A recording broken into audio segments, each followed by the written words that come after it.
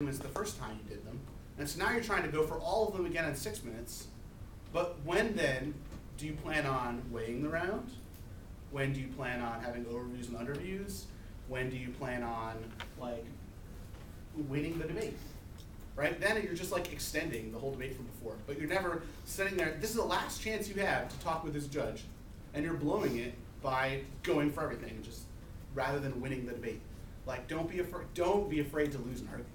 Like, that's the worst thing you can do, is like have an ego that prevents you from losing arguments. You're always going to lose arguments, and you should. You want to lose them because you want them to make mistakes by killing you on an argument they don't need to kill you on. Sometimes you can bait. There's a guy. Some of you probably had him as a judge. Some of you may know him personally. I always thought that Chris Shaw was an easy debater to just trap, because you could piss him off in a debate round so easily. You could like spend the first 2 minutes of your speech making dumb arguments, and he would always overcover them. Always. It's just like without fail. There are other people out there that John Colsheen always overcovers T. Every damn time. I don't know why more people didn't realize that every time John Colsheen debated on the affirmative, he would overcover topicality, right? Like, you can just trap people that way.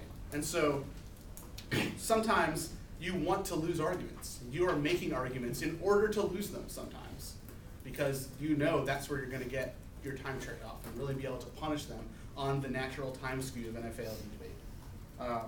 So change the order in your 1NR to point out where those mistakes happened. We talked about before on the 1AR that theory offense makes it harder for them to do that, right? If you ran 3 procedurals and want to kick them all, it's much harder to kick all 3 procedurals that you ran if the affirmative ran offense against them in terms of theory offense. So make sure you pay attention to and don't check out. Don't be like, okay, they've already spent 2.5 minutes on FXT, not going here. Don't put your flow away until they're done. Like, I've also seen too many debates lost because someone did that, and then the last argument out of their mouth was an RVI, and they kicked the topicality and forgot there was an RVI in the bottom. Like, I've seen that happen too. So even after you've decided you're not going to go for something, make sure you pay attention to theory offense. And if they do have theory offense, you can still kick the topicality. It just might mean you have to make 3 or 4 arguments first about why RVIs are dumb, and then you kick the topicality, right? And the affirmative got what they wanted out of it. They took 15 to 20 seconds away from you that you should have otherwise had. But I mean, sometimes you just have to call a truce on those things and just still kick it, because the affirmative's really getting what they wanted if you go for that topicality, right? Then it's even better for the affirmative, because not only do you still have to answer the RVI probably if there were good RVIs, you also have to answer their responses to T to try to win the T debate, because T debates so many times are just won because the negative makes like one concession, concedes like one argument on the standards, or like concedes one component of the counter interpretation, or concedes a voter, or like it comes down to really small things sometimes. So to win T when you're the negative, you have to win almost every argument on the T flow to win T. Almost every one.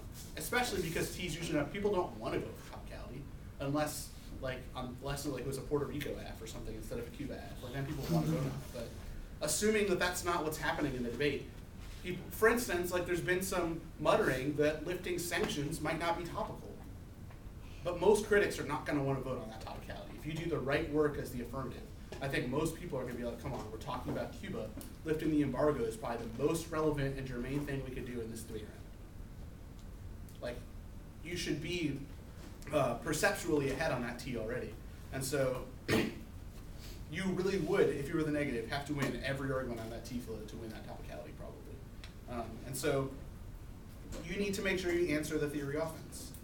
And so changing the order means that if you waited to the end of your speech to kick things, but there was theory offense you had to answer, now you might be dropping RVIs at the bottom of your speech. You always go to what you want to kick first, give your overview, kick your arguments, answer their theory offense, and then spend the whole rest of your speech winning the arguments you want to go for.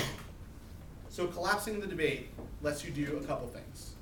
First off, it gets the most advantage out of that 6-3 time skew as you can. Because you might only be going for 2 arguments, and it might feel like if they only have 3 minutes to answer 2 arguments that the affirmative's in good shape, but that's not really the way it works, because it's not really 2 arguments anymore. It's 2 issues, but you've almost, think of it as like adding an advantage to your affirmative. Sometimes they call those add-on advantages. Sometimes like if there's a round where you're just crushing someone and you have extra time to read an extra affirmative advantage, sometimes people do that to rub it in, the negative or something. I don't know why people do it, but they're add-on advantages. You should almost think of if you make, say, like run a disad, that disad is no longer one issue in your 1NR. That disad is a disad, and it's an impact calculus. So they have to cover both the disad and the impact calculus. They can't cover just one of those two things. And so even though it seems like they only have a disad answer, that's not really what's happening. Because you spent 4 minutes going for a disad in your 1NR, you've turned that argument into lots of things. And you spent time telling the judge, like, this is the key argument. This is the thing they have to answer. If they don't respond to this, they're behind in the debate. Like, or you're saying things like, because they conceded the link level, that means if there's any risk of Y impacts, like, all they've done in this disad is play defense on the uniqueness, play defense on the impacts, and so they've conceded the link. That's devastating for them. Like, whatever you choose to go for, you're turning that argument into something much bigger than it was previously. It's not really just a disad anymore. Now it's a disad and a ballot. They have to answer your ballot arguments and the disad arguments. So really it might feel like you've collapsed down to two things, but that's not what's happened. You've collapsed down to two things, but made each of them much larger than they ever were before. Highlighted all the important things that are key to the debate and key to the negative winning the debate. And so it actually is much more difficult. I think that if someone goes for everything in their 1NR, usually that makes a 2AR much easier. Because if they haven't spent a lot of time making ballot arguments in their 1NR, then you don't really have to spend that much time making ballot arguments in your 2AR. All you have to do is cover. If you cover and there's no unexposed blue ink in the 2AR, you'll probably win the debate. They didn't spend any time persuading the judge to vote for them. Maybe you don't have to either. All you have to do is cover. You're probably ahead in the debate. And if you can cover and spend time making arguments for the ballot, you're definitely going to win the debate for the affirmative, right? So if you're the 1NR, you have to make arguments for the ballot. And remember, you are almost time skewed yourself because your two speeches have gotten shorter. So you've had to make a minute back. You had 7 minutes to read all your arguments in your 1NC. You only have 6 minutes to make all your arguments and a lot of that time gets back because you're not going to read a lot of cards in the 1NR, I understand that. But you can really get that time back and really take advantage by collapsing. Because you can explode the arguments you're going for, make arguments about why they access the ballot and they access the win, and that makes it much harder for the 2AR to keep up when they have to answer your disad and your ballot, your T and your ballot, or your case arguments and your ballot. Like now they have to answer two facets of every argument, and if they fail to, they're way behind in the debate and they'll probably lose. So collapsing the debate is what really stretches the 2AR.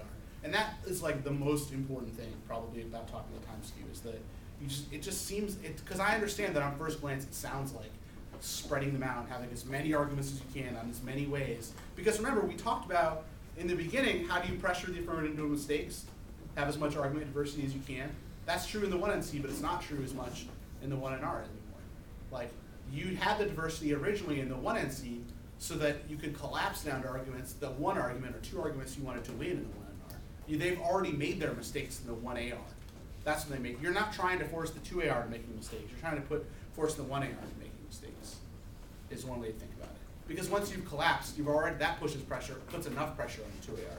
You don't have to like try to spread the 2AR out too. You just have to put pressure on that, make it harder for them to access the ballot. The only way you can do that is by accessing the ballot yourself. If you don't do that and forget to do that, now you've almost time skewed yourself by going for too much.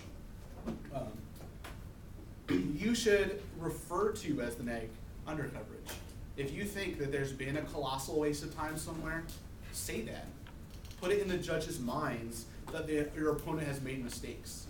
Like, make the judge unsympathetic to their 2AR appeals to try to get out of things. Like, they're going to make appeals and make new arguments in the 2AR to try to get out of the things you're going for. The judge will be less sympathetic to those appeals and to those arguments if you've already pointed out how screwed they are. Obviously, you don't want to use that kind of language, but you want to say things like, the affirmative made a big mistake by not answering X, Y, and Z on the disad debate. That's going to be, I'm going to make them pay for that when we get to this flow, or whatever kind of language you want to use.